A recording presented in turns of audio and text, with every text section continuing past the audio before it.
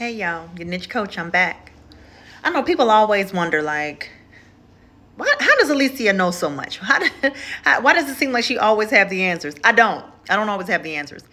One of my biggest flexes, I think, is being a wife. And the reason why I say that is because I damn sure didn't know how to be a wife.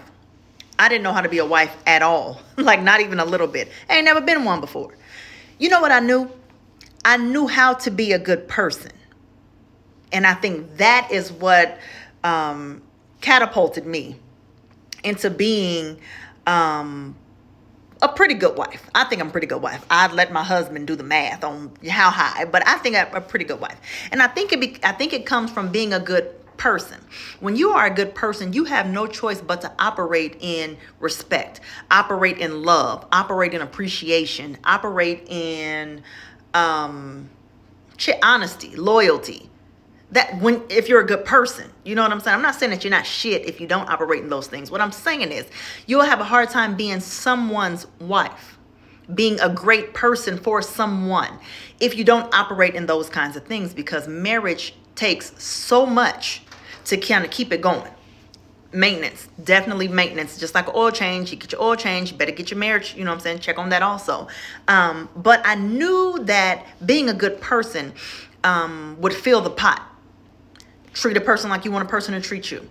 I treat my husband with love and respect because I always want him to treat me with the same. I make sure that our children love and respect him because I want him to treat them the same. You know what I'm saying? So I make sure there's never any disrespect in any kind of way, from our oldest child all the way to our youngest child.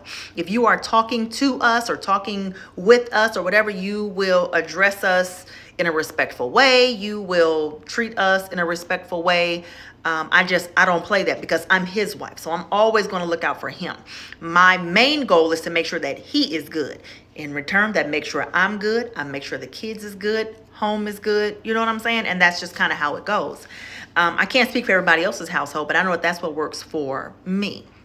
So I make sure that I'm giving the respect that I also want to receive. And because marriage didn't come with no goddamn handbook, we just kind of have to figure it out as we go. But I think that if you always remain a good person, and if the goal is always to please that person and make sure that person is okay, then that's exactly what you'll get back from that person. At least I have. I can't speak for everybody else, but I just feel like if you treat somebody good enough, they'll definitely return the favor. So make sure in your marriages and in your life, you operate in just being a good human being. The rest will take care of itself. Fancy names and all that shit don't mean nothing if the respect isn't there.